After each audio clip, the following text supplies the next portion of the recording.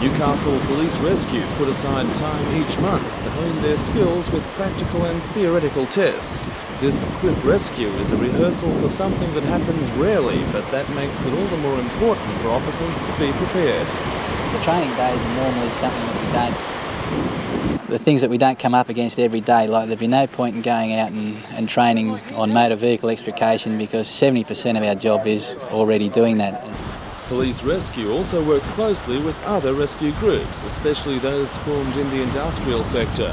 Members of the Grain Handling Authority and BHP rescue units took part in today's cliff exercise. The police would like to see more businesses, especially those involved in heavy industry, committed to rescue training. Constable Alan Woodham says police rescue are ready to assist in an emergency, but often inside knowledge of an industrial site can be a lifesaver. Forming a rescue crew is only too easy. It's only a matter of contacting us. We sit down and with their employers or their own union and show them what we can do, and if they're interested we can set up their training program and help them in any way we can.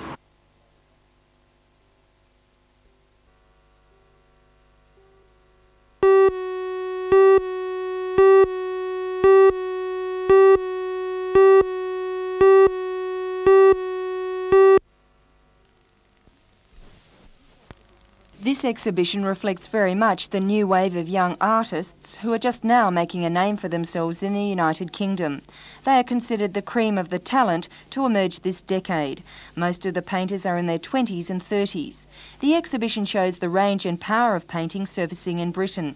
Many are imaginative paintings of personal and poetic fantasy.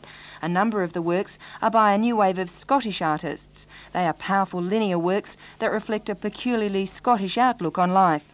According to Patsy Zeppel of the British Council in Australia, the exhibition shows a range of works rarely seen here. I suppose it's representing a much more European imagination and people living in large crowded cities. You certainly see that in the Scottish painters, don't you? Yeah, they seem a little bit dark, perhaps a bit depressing. Yes, yes. I don't know, what they're more concerned perhaps with slightly more political issues, or different political issues anyway.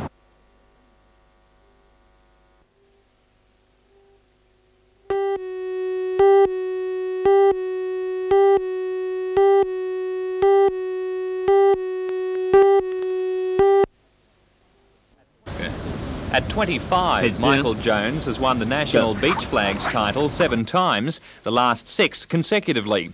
The Lake Macquarie Beach Inspector is a member of the Redhead Club and won the World Beach Flags title in 1981. At the last World Championships in 1983, Mike could only manage 3rd after tripping. On Thursday, he heads for the Gold Coast, where he hopes to win back that world title. Mike's domination of the beach flags for so long is the result of a perfect technique in the event that requires agility, strength, speed and quick thinking. We developed a technique of getting up years ago with my coaches, the Bale brothers, and it's really paid off. It seems to be a great advantage to get in front on the run. You've already got 1 World Championship and a 3rd. Can you make that 2 world titles this weekend? I really hope so. I badly want it. It'd be a great finale. I'd like to go out on top and I'll be trying my hardest. Another local expected to do well at the World Championships is Guy Andrews. Last weekend he became the first Newcastle competitor to ever win an Australian Ironman title when he took out the junior event. On the Gold Coast he'll have to compete in open company, but is still confident of making the final and finishing in the top 4.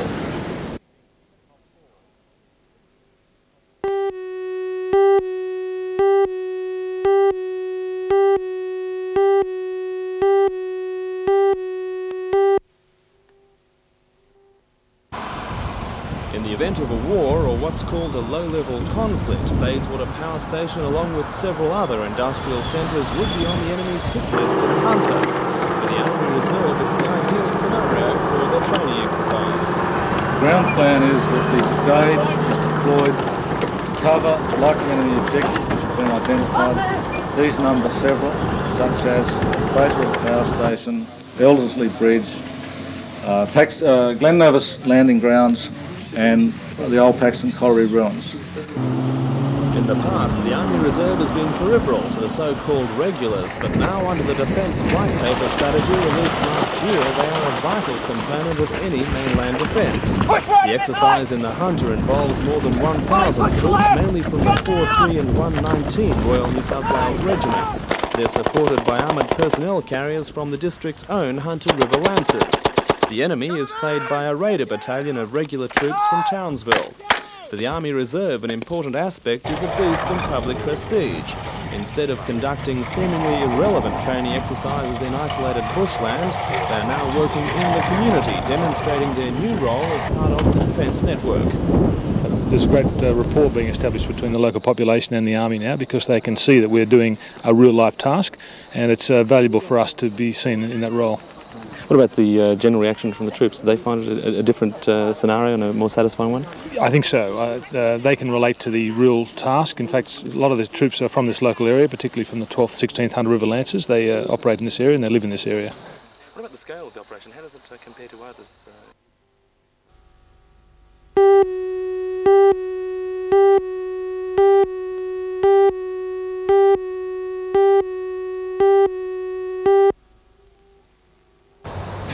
Jack Peters owns and runs the Old Farm Nursery at Madawi.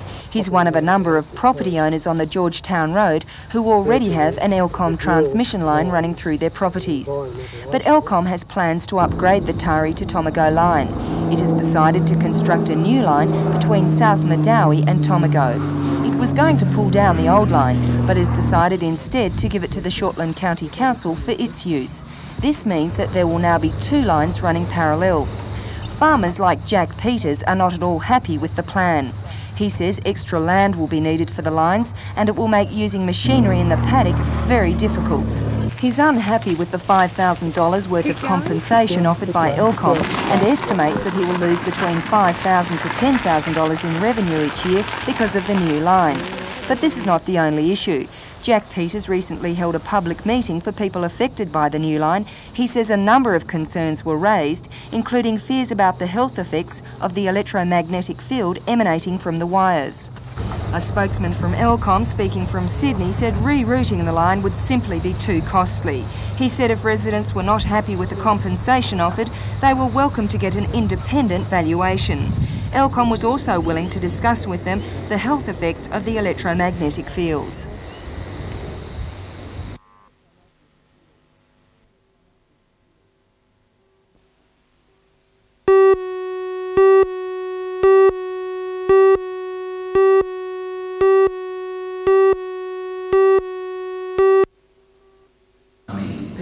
Many investors, both small and large, got burnt in last October's stock market crash. A good proportion in Newcastle had invested through the internationally recognised Sydney-based firm Bain & Company.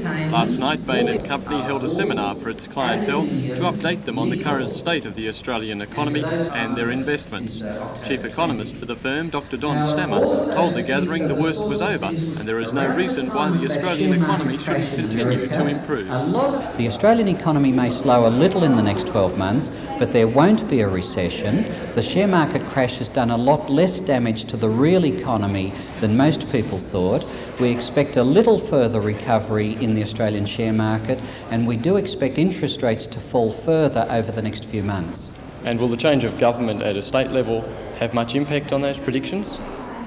The change of government in New South Wales will not alter the mood of the federal government, which is to introduce quite a large surplus in its budget, and that is very, very good news for interest rates. It increases the prospects that interest rates can fall. What the change of government in New South Wales probably does is increase the pressure on Mr Keating to reduce personal taxes in his May economic statement. Right. And do you think people had much reason to...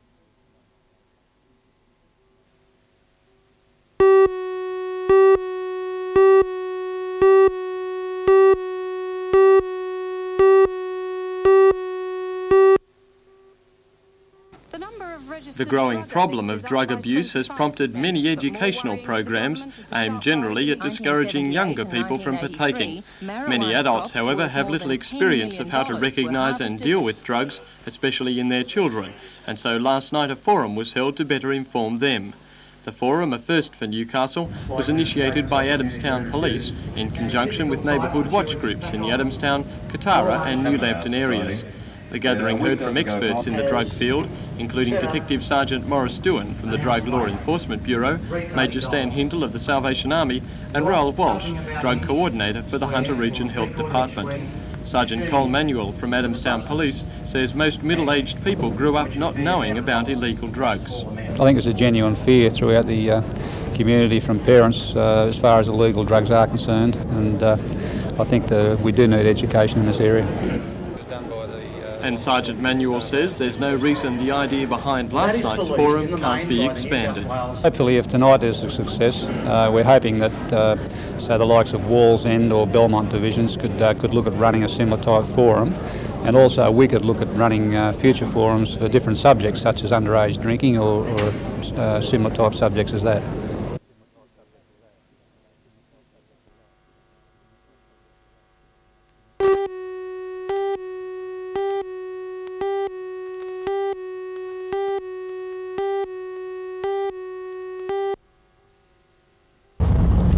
Successive governments have been notorious for not sticking to promises made at election time, but the Newcastle Chamber of Commerce wants to ensure that the state government does not break its commitment to establishing an independent port authority for Newcastle. They are waiting until Nick Greiner swears in his new ministry tomorrow and then plan to lobby in earnest.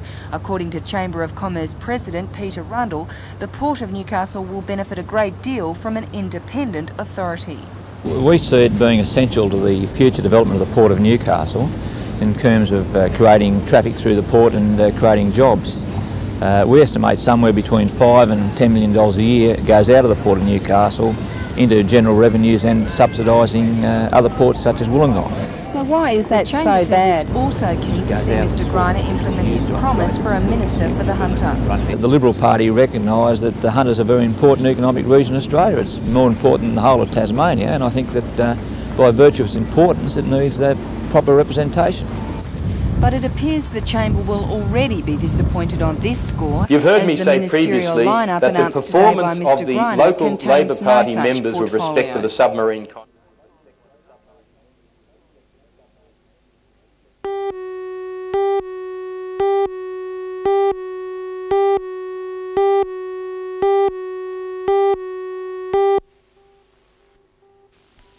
The blue booklet contains sections for recording childhood illnesses, clinical health problems, immunisations and height and weight. It will also record drug allergies, behavioural problems and contains useful information on first aid and child development. This is the first time in New South Wales that a child's entire medical history would be in one place and readily accessible. It's already been a great success in New Zealand and South Australia and could prove valuable for people travelling overseas. However, with the booklet comes the warning that it must be kept current to be of value. It's very dependent on the people involved using it. There's no compulsion or anything like that. So we would ask that parents take the book along when they go to visit the baby clinic sister or the family doctor, and then ask the doctor to write in it appropriately. We would also ask the doctors and the baby clinic nurses to do their part too, and ask the parents for it if they've forgotten.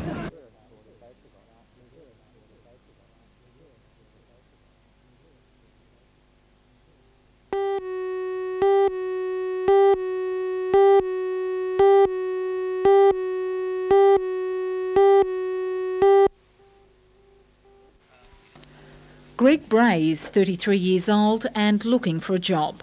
Recently retrenched from BHP, he's decided it's time for a career change, and so have 17 other unemployed members of the Cardiff Workers Club aged between 21 and 55. With the help of Mike Hamill, a vocational counsellor with the Department of Industrial Relations and Employment, the group has spent the past 3 days going through the job finding drill. Writing job applications, preparing for personal and telephone interviews and presenting resumes are now skills which have been tightly tucked under the belts of the prospective employees. For most, the scheme has helped in many ways.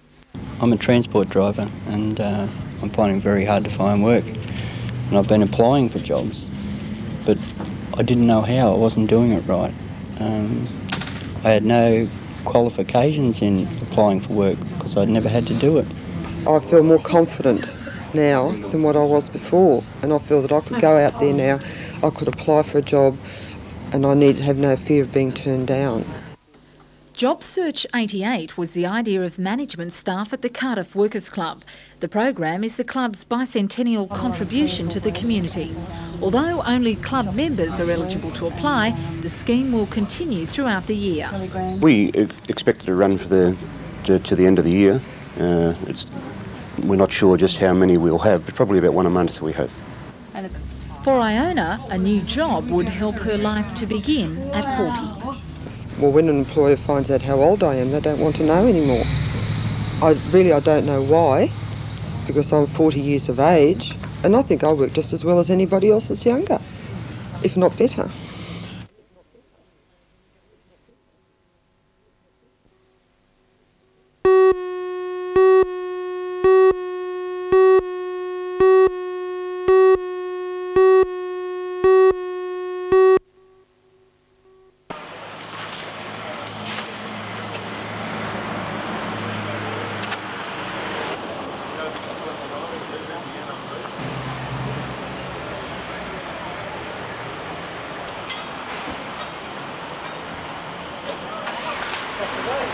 I saw the truck was opening the bank and I saw it coming over here, but truck drivers usually pull in on this side of the road to get a paper off me, but I noticed there was no one in it and it hit the gutter and I just took off up the street.